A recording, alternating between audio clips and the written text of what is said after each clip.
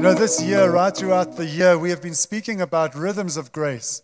It really is like a theme for us this year, that there are rhythms of grace that we need to live by in this life. And we have dissected that scripture that we're all going to turn to in just a minute. We've dissected it. We've looked at it from different translations. We've seen it from different angles. And if you could open your Bibles in the meantime to Matthew chapter 11, I want to read it from the New Living Translation. But we have this theme, rhythms of grace. And so often we look at grace and we think, well, grace is there for me to get away with things that I know I shouldn't be doing. Grace is there just for me to, whatever happens, happens, and grace is there to cover it. But as I prayed just a few minutes ago, grace gives us, and we've said this right from day one, 7 years ago, grace gives us the power to overcome. Grace gives us the power to move forward in our lives. Grace gives us the power to go to the next level and not to stay in condemnation, not to stay where we are. And so this scripture is so important because it says this from the NLT. It says, "Then Jesus said, 'Come to me, all of you who are weary and carry heavy burdens, and I will give you rest.'" I've just been sensing that there are many people here at Grace Place. Yeah, we're carrying heavy burdens. We are heavy laden. There are things going on in life and it feels like there is no rest. The Bible says that when we come to Him, all those who are heavy laden, all of those who are weary, come to me and I'll give you rest. "Take my yoke upon you," Jesus says, "and let me teach you." Those words, teach you, we're going to speak about that a bit today. Let me teach you, because I am humble and gentle at heart, and you will find rest for your souls. For my yoke is easy to bear, and the burden I give you is light. My yoke is easy and my burden is light. Now I know that we've looked at the scripture from many angles, as I've said, but I believe that many of us are going through these challenges and it feels like our lives are being buffeted from one side to the other. It feels like we're about to give up at some point and hope seems to be all gone because one thing happens after another, and we look at the challenges that we face and the obstacles that are before us, and we don't seem to be able to overcome these obstacles. We don't seem to be able to overcome the things that we should have overcome a year ago or 6 months ago or 3 months ago. And we find ourselves in a place where we are weary. We find ourselves in a place where we are heavy laden. And Jesus says, if you will come to me, I will teach you how to live from a point of view of rest. Rest doesn't mean holiday and I'm going to be on holiday for the rest of my life. I know some of us would like that, wouldn't we? But rest is, we need to live our lives from a place of rest where we know that God has everything in control, that God has our lives in His hands and that we're living for Him. And that's where we need to come from, that point of view where we are resting in Him. But Jesus says, learn from me and I will teach you. I will teach you. For so many of us, we've come to that point where we feel like life has just gotten so hard. Any of you feel? You don't have to put your hands up, please. I was at youth on Friday night. They asked me to just share the word there. And before I could say, don't put up your hands, some of the kids put their hands up for things that we didn't really want to know about. So please, don't put your hands up right now. But how many of you in a place where you feel like life is just so tough? It is so difficult. Everywhere you look at, every relationship, at work, at home, wherever you are, life has just become so difficult and it just feels like you can never get beyond this difficult time of life. It feels like things are just going wrong all the time and things aren't, they're just not going right. What do we do when things like this happen? How do we have to look at life? How do we look at ourselves? What is God expecting us to do? Well, Jesus said when we come to Him, He will teach us how to take a real rest. He will teach us. But the thing is this, we've become a people who don't want to be taught anymore. We think we know everything. We live in a world today where people think they know everything, like there's nothing new. But we need to understand that Jesus wants to teach us things in our lives so that we can overcome every single time. Jesus said in the scripture, if you'll come to Him, when we're weary and heavy burdened, He will give us rest. So how does this happen? If I have to ask you this question, is there rest in your life? Would you say yes? Would you say no? If you say no, there's no rest in every area of my life, then this message is for you. This message I know is for me. It's for every one of us.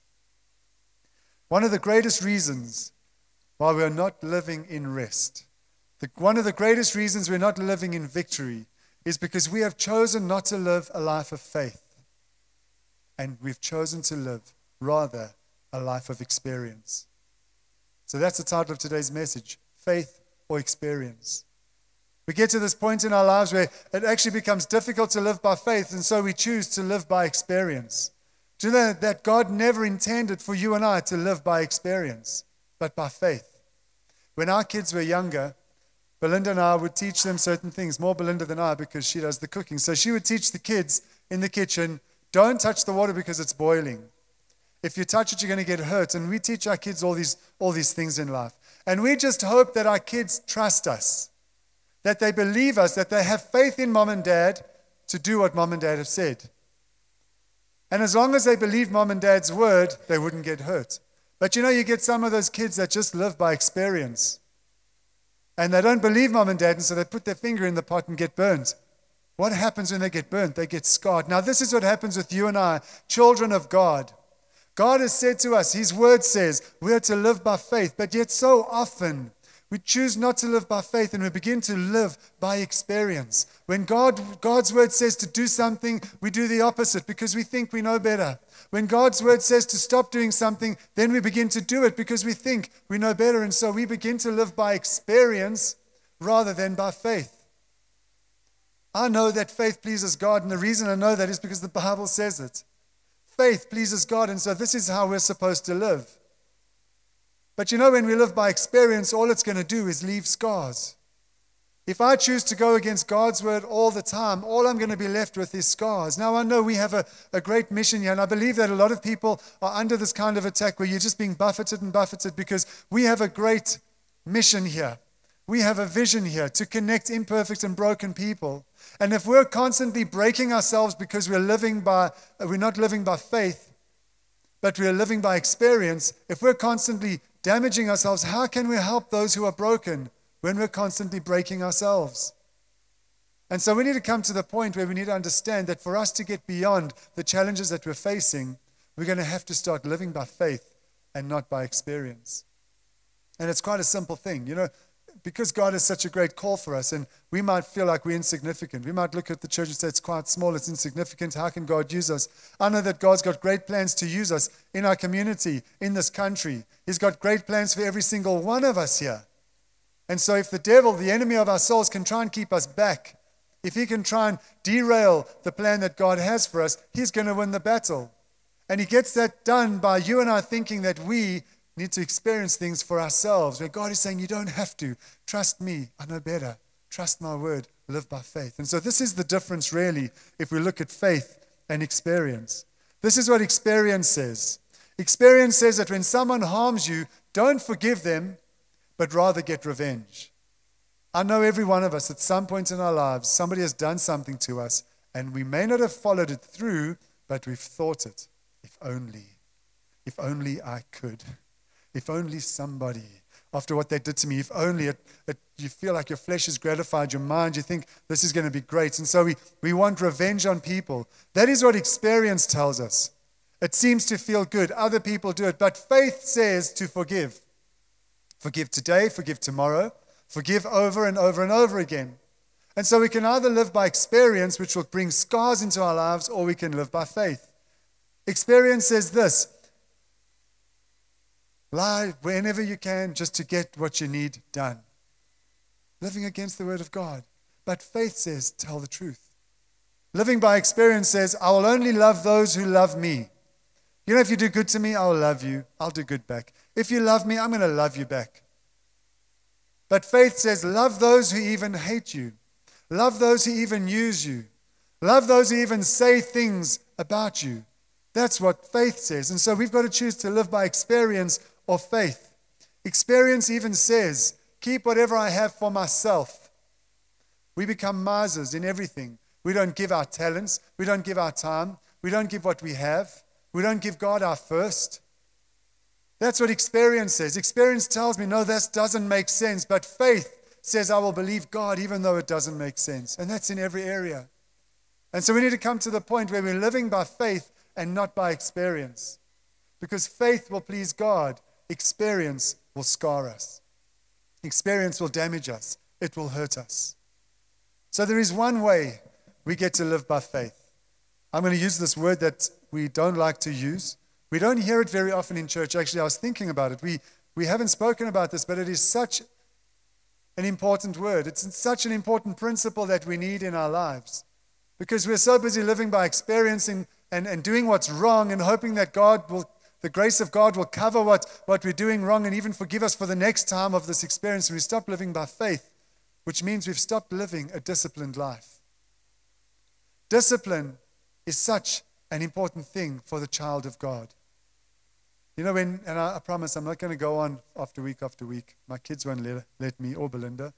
But when we were in Japan, one of the things we noticed was people were so disciplined.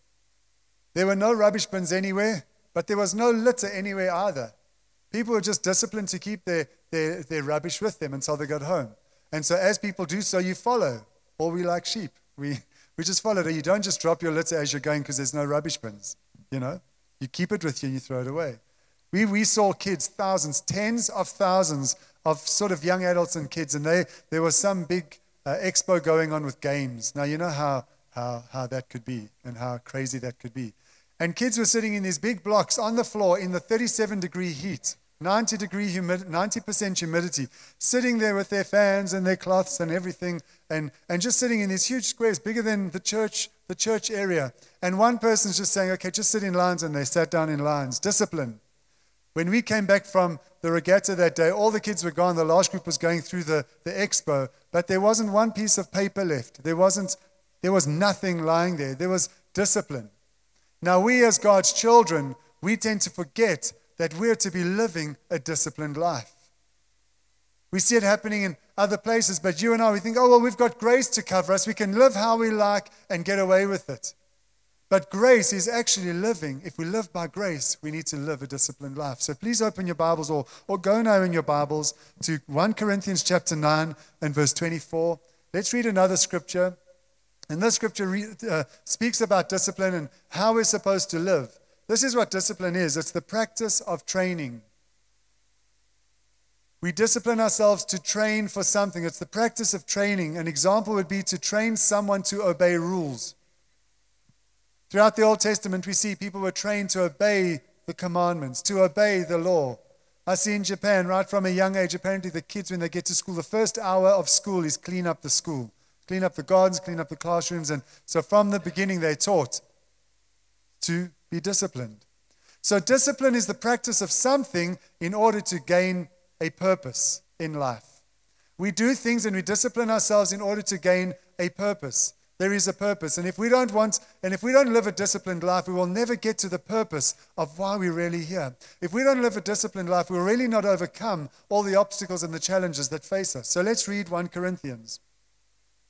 Don't you realize that in a race everyone runs, but only one person gets the prize?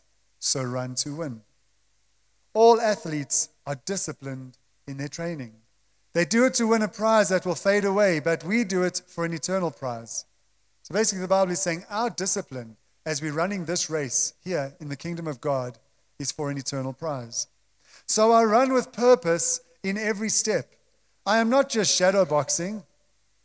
Paul says to the Corinthians, I discipline my body like an athlete, training it to do what it should. Otherwise, I fear that after preaching to others, I myself might be disqualified. You know that an athlete will train to reach their purpose.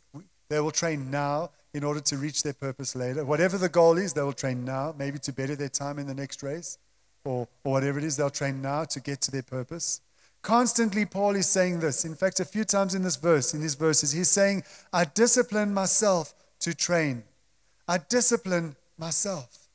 We have forgotten that word in the kingdom of God, that there is actually discipline in walking this life that we have. Jesus said, not only did Paul say, I discipline, but Jesus said, come to me and I will teach you. Come and learn from me. When we're learning and when we're being taught by someone, it takes discipline. Those of you who are doing Bible school that left school 10 or 20 or 30 or 40 years ago and you've decided to come and do Bible school here, it took discipline after the fear had passed. For the exams, it took discipline to study. It takes discipline in life to get to the next level and to get to those places. And here the Bible says, Jesus said it, Paul said it, that we need to live this life of discipline. Paul said he disciplines his body, not in the way he wants to go, but in the way that he should go. I discipline, here it said, I discipline my body to do what it should. How many of us are just living how we want and not how we should? Oh, well, it's okay. I can do whatever I want. Grace covers me. What about living how we should be living? What about applying the discipline that we need to have in our lives not to do what is wrong?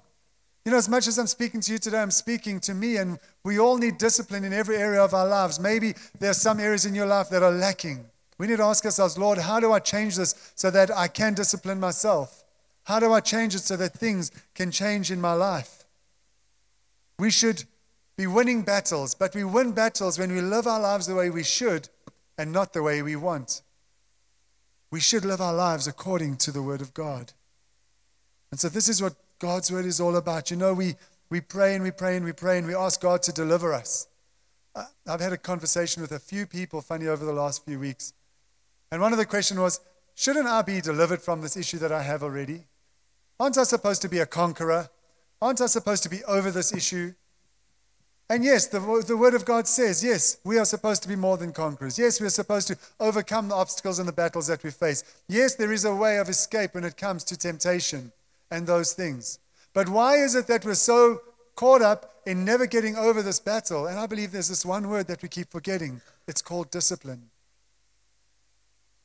Do you know that I cannot believe God to help me from alcoholism, for example, if that's what I struggled with, if every other day I've got a bottle to my mouth? If you're believing God and you're trusting to give up nicotine and cigarettes or whatever, you can't be trusting God on one hand and then have a box there just for in case, an emergency stash in the cubbyhole or somewhere in your handbag, just for those moments I might get too nervous and I need a smoke. It's fine if you smoke. We're not judging anyone. I'm just saying if you want to give it up, then there's got to be discipline. We can't want to give up gossiping, but in the meantime, we're waiting for the next juicy story to come so we can tell our friends and be the first one to hear the news so that we can get the accolades for being the ones to know the news and sharing this gossip. We can't. We need to discipline ourselves. Instead of speaking to others, let's speak to God and say, Lord, this is what's happening. Help me not to say anything. I discipline myself. I choose today not to do it. You're on your laptop. Let's go there for a minute. Your iPad, your phone, it gets easier, doesn't it? And you know what is just one click away? You know what I'm talking about, don't you? Shopping. Okay. That too, just by the way. Okay. You know what I'm talking about. And you know, it's one click away. You know where that layer of lust is going to lead. We all know. And so we ask ourselves, why am I not overcoming in my life? It's because we are not living a disciplined life where I'm saying, Lord, I'm not going to touch that button. In fact, I'm going to run away. In fact, I'm going to go somewhere where I can't even get Wi-Fi. I'm just going to go somewhere else. And so we don't take that decision in our lives and we don't make a heart decision to say, Lord, from today, I'm going to be disciplined.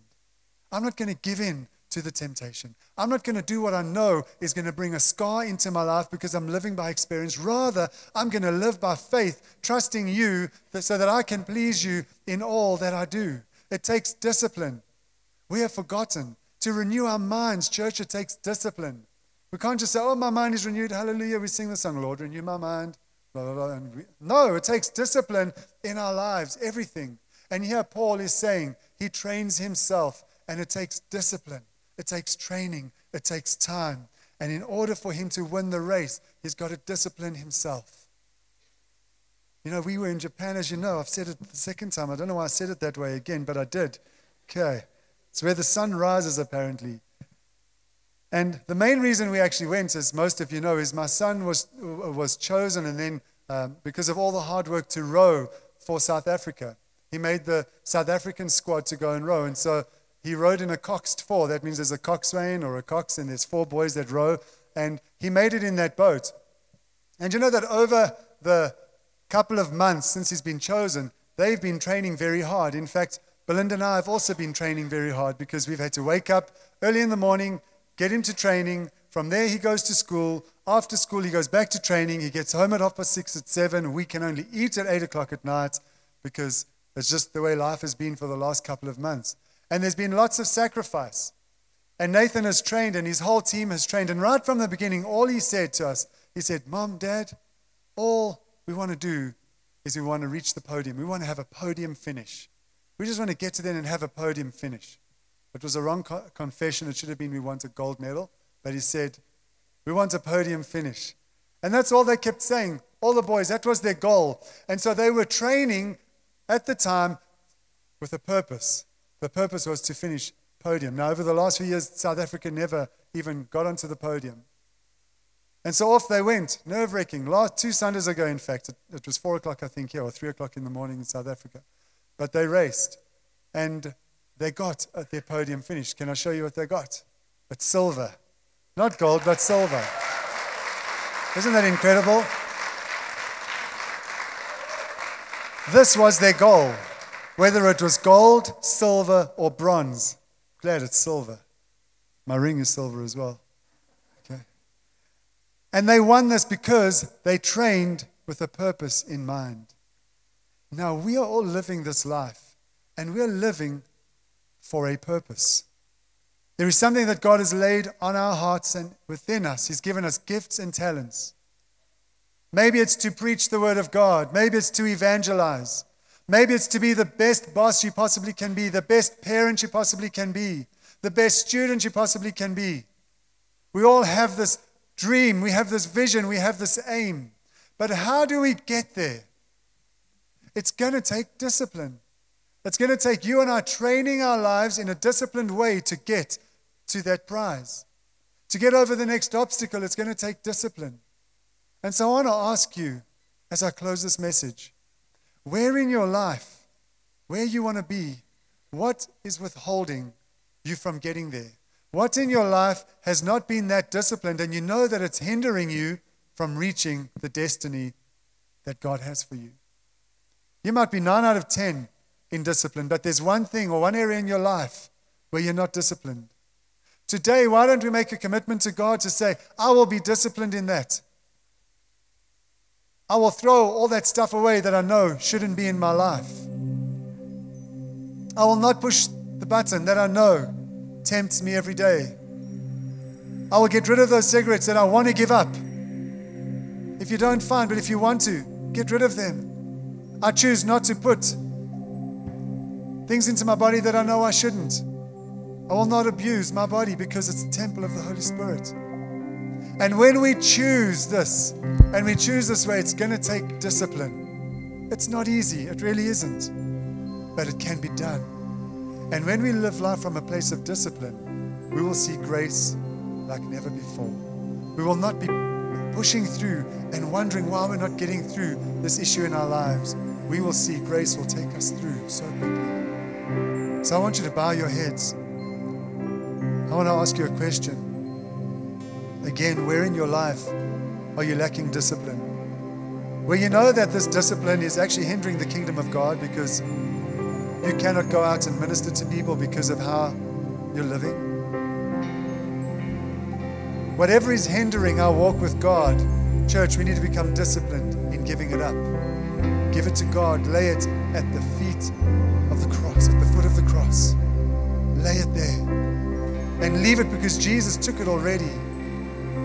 But the problem is, we give it, and then we pick it up again. We give it, and we push the button again. We give it, and we think things we shouldn't think again. And it's going to take you and I making a conscious decision to discipline our bodies in the way that we should live. Not in how we want to live, but how we should.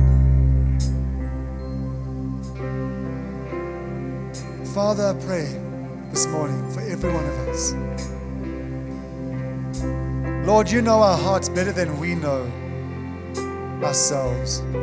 You know what's hidden away. You know our thoughts. You know our deepest desires. You know the things we are tempted with. You know when we go wrong. Lord, you are always there with a way of escape. You are always there to help us overcome. But Lord, that overcoming is going to require us to be disciplined. Lord Jesus, when you went to the cross and when you died for us and you lived on this earth, you came and you fulfilled the law. You were disciplined to live that life. And you gave us a new commandment, which is to love one another. And in loving one another, we fulfill the law. And so, Lord, we discipline ourselves to do that so that we can live for you 100%. So when we sing these songs, we're not saying words that are lies, but we're singing the truth. Lord, I know none of us is perfect. None of us has arrived. But Lord, we are striving. It's going the right direction. And so, Lord, we want to live from a place of peace and rest, where we know that we're living for you, that we've disciplined our minds to think what is right. We've disciplined our bodies, and we've trained ourselves to do what is right. Lord, you have such a great plan for us if we could just realize that some discipline would take us so far. So, Lord, we give you those things that we may be struggling with. And Lord, we choose, we make a commitment. It's a choice that we make to choose the high road, not the low road. We choose to come out of the miry clay and place our feet upon the rock of our salvation. Lord Jesus, that's you. And we choose the high road. We choose not to get scarred, but to rather bring healing to those who have been scarred. So Lord, this is our commitment to you today. In Jesus' name we pray. Amen.